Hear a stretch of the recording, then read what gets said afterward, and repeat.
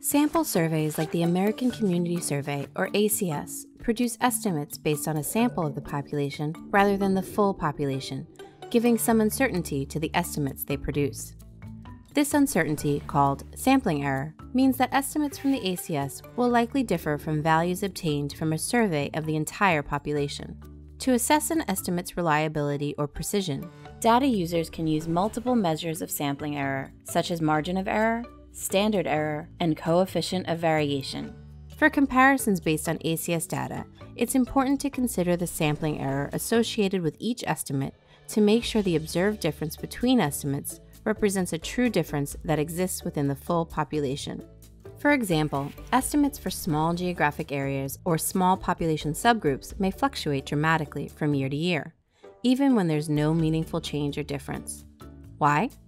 Because the sample changes each year, and the number may only reflect that a different sample was pulled. To compare the data from year to year, the sampling error must be considered. Likewise, if analysts outline needs for policy or program development without considering whether estimates are reliable, it can lead to under- or overestimating the target population. The Census Bureau provides margins of error, or MOEs, for ACS estimates to help users understand the impact of sampling error on data reliability. The MOE describes the likelihood that the sample estimate is within a certain range of the population value at a given level of confidence. The MOEs for published ACS estimates are provided at a 90% confidence level.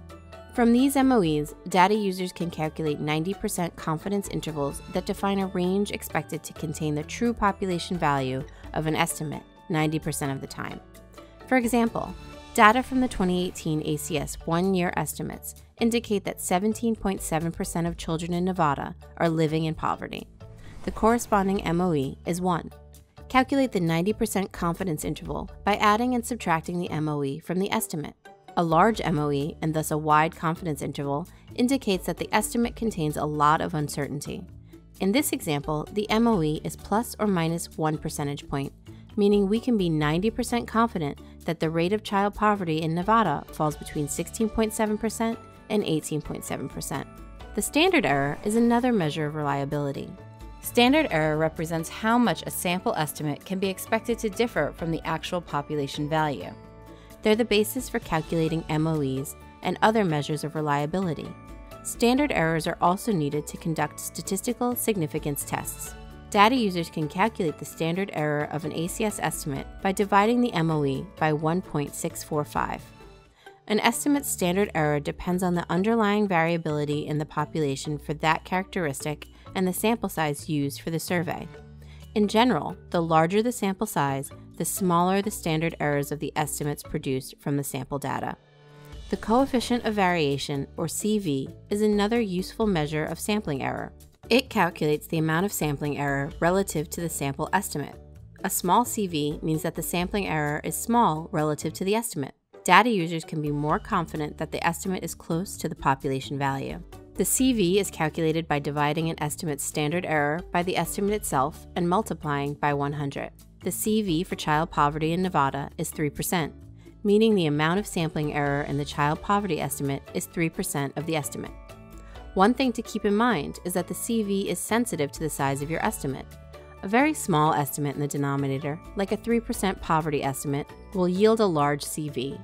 The reverse category, a 97% poverty estimate, will yield a very small CV. As estimates approach 0 or 100, the CV is less useful to assess reliability. What's an acceptable amount of error? Unfortunately, there are no hard and fast rules. The tolerable range for sampling error depends on your goals, preferences, and need for precision. You don't want to provide estimates that are so unreliable or imprecise that they're not useful or could be misleading.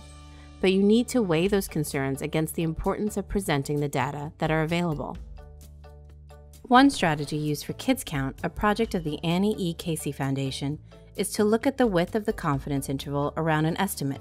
Confidence intervals of less than 10 percentage points are considered reliable. You can also use the coefficient of variation. In general, CVs less than 30% indicate more reliable data. though some organizations and data sources report estimates with CVs as large as 40% or even 60%.